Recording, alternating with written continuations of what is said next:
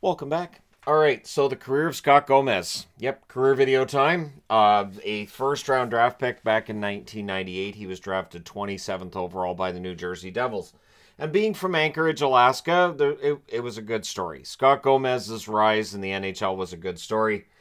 He plays all 82 games in the 99-2000 season, his first year in the NHL with the Devils. 19 goals, 51 assists, which is 8th in the NHL that year for 70 points. In the playoffs, 23 games, 4 goals, 6 assists, 10 points. He had a pretty good career that first year. Calder Trophy, yep. He played in the All-Star game and wins the Stanley Cup. So there you go. A couple of criteria right there for a Hall of Famer. 2000-2001, plays 76 games, 14 goals, 49 assists, 63 points. So his point total drops off a bit, but he played 6 less games too, so not that much of a difference in his output. And then in the playoffs, 25 games played, 5 goals, 9 assists, 14 points. So for New Jersey, they win the Stanley Cup in 2000, and in 2001 they lost in the final against Colorado Avalanche. Absolutely fantastic run, though, and really about as close to a dynasty as New Jersey got with the Cups in 95, 2000, and then they'd get one in 2003. But in between, you also have the 01-02 season. New Jersey, that year, Gomez plays 76 games for them, 10 goals, so that's a drop. 38 assists, that's a big drop. 48 points overall. So, due to injury, he ends up missing their playoff games. He does not make a playoff appearance. So, the following season, 02-03, is a bit of a bounce back. 80 games, 13 goals, 42 assists, 55 points. But in the playoffs, 24 games, 3 goals, 9 assists, 12 points, and a Stanley Cup. So Scott Gomez, 4 years into his career, has 2 Stanley Cup rings, a Calder Trophy, and is a pretty good player. Overall, pretty good player. And 03-04, his assist totals come up a bit. So he plays 80 games in 2003-2004, 14 goals, 56 assists, which leads the National Hockey League that year. 70 points overall. In the playoffs, he had 6 assists in 5 games. So lots of helpers, right? So the 04-05 season, he goes home. He plays in the ECHL. He ends up being the MVP. He also gets hurt. But at any rate, all of that aside, he comes back for the 05-06 season and plays all season. Now, whatever breaking his pelvis did, it sure seemed to have helped in that his production went up. 82 games played, 33 goals, 51 assists, 84 points. And I think that's the year that raised the bar too high. I think the expectation was, hey, you know, Gomez is really hit now.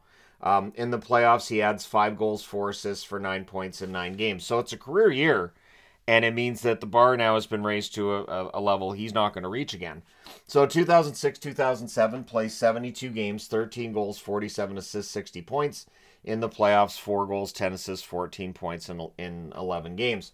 Now, before that season had gotten going, he had been in a contract situation with the New Jersey Devils that went to an arbitrator, and the arbitrator had given Gomez a 1-year deal that Lou Lamoriello had accepted as general manager of the New Jersey Devils.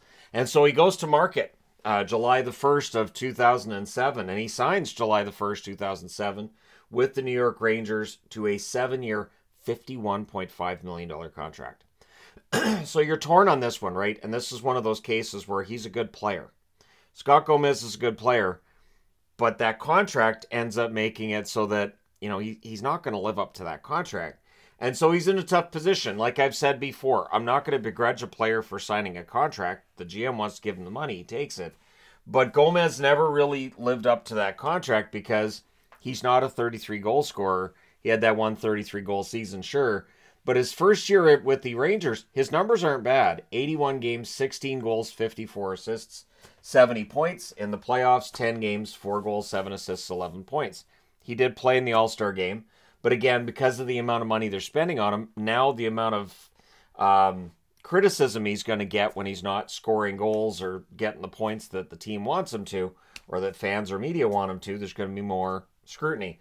So the following year, his second and final year with the Rangers, 77 games, 16 goals, 42 assists, 58 points. In the playoffs, 2 goals, 3 assists, 5 points in 7 games. So it's not working, right? The contract hasn't worked from the beginning, and so the New York Rangers are looking to move him. The Montreal Canadiens decide to take that contract on. They have the cap space. They can take on that contract. So June the 30th, he is traded to the Montreal Canadiens with Michael Busto as well as Tom Pyatt in exchange for Chris Higgins, Ryan McDonough, and Pavel Valentenko. And Ryan McDonough being included in that deal is a move that I think Montreal regretted pretty quickly. Now, that being said, Gomez didn't play badly in Montreal either. So the first year in Montreal, 2009-2010, 78 games, 12 goals, 47 assists, 59 points. And then in the playoffs, a Montreal Canadiens team that didn't have a very good regular season, had a very good postseason, scored some upsets. 19 games played by Gomez, 2 goals, 12 assists, 14 points. So in the playoffs, he's a good performer. And overall, he's a good performer. But again, it's that contract, right? That contract just sort of makes it so that people aren't going to be all that happy with the production. Well, then the production falls off. So 2010-2011, he plays 80 games, 7 goals, 31 assists, 38 points. In the playoffs, he adds 4 assists in 7 games. And he went a while in between goals. In between the 2011 and the 2010, 2011, and 2011, 2012 season, spanning those seasons, he goes 60 games between goals. So he has 22 assists during that period. But again, because he's being paid that $51 million contract over 7 years, yeah, this production doesn't work. So 2011-2012, he plays 38 games, 2 goals, 9 assists, 11 points. That doesn't work. So we have the lockout going into 2012-2013. And coming out of that lockout, they get rid of the loophole where you can just send a guy down to the minors and take his entire cap hit off the books. And so Montreal suggests Gomez stay home. Just stay home. That was the suggestion to Wade Redden by the Rangers as well, was just stay home. These contracts, just stay home and we'll just ride this out. But the NHLPA steps in and says this doesn't work. So what ends up happening is they bring in the compliance buyouts. And as soon as the compliance buyouts are announced, the Montreal Canadiens put him on waivers and they buy out his contract at no penalty to the team. So he ends up being signed January 23rd of 2013. Because the 2012-2013 season was all cased in 2013 in terms of the games being played. So he signs with the Sharks. On January 23rd, he plays 39 games, 2 goals, 13 assists, 15 points. So the offense is largely gone at this point. And in the playoffs, he adds 2 assists in 7 games. That would be his final playoff appearance. So July 31st of the following summer, he signs as a free agent with the Florida Panthers. Plays 46 games that season with Florida, 2 goals, 10 assists, 12 points. He's basically a depth player at this point, right? And then December 1st of 2014 in the 2014-2015 season, he signs with the New Jersey Devils. Now, he'd been there on a tryout, and it was a delay. So this year, I think it was Tyler Pitlick that was in that situation in St. Louis. Comes in on a tryout. They wanted to sign him, but it takes a while into the season and injuries take place, and then they sign him.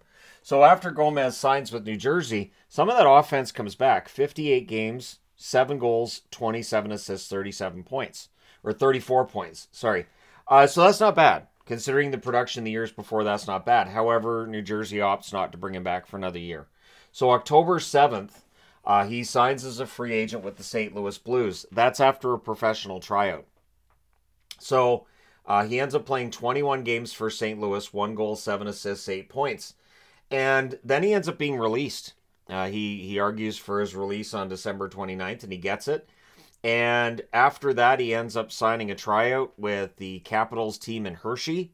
And he played in Hershey for 18 games, had 24 points, but then wanted out of that as well. So that on March the 2nd, he could sign with the Ottawa Senators, which he did. And looking at this, I was like, right, I totally forgot he played for the Senators. So Gomez plays 13 games in Ottawa after that and records a single assist.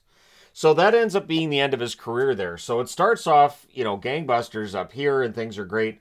And it really feels like him signing that contract with the Rangers just knocked everything off track for him. And then there's the drop-off in his production that starts in 2010. So he ends up playing 1,079 career games, 181 goals, 575 assists for 756 points. In the playoffs, 149 games, 29 goals, 72 assists, 101 points.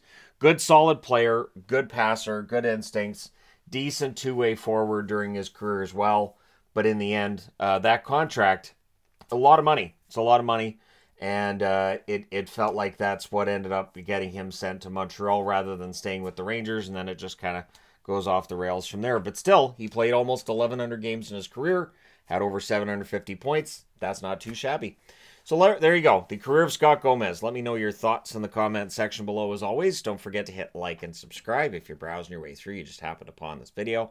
Thank you guys so much for watching, for all your support. I will talk to you again soon.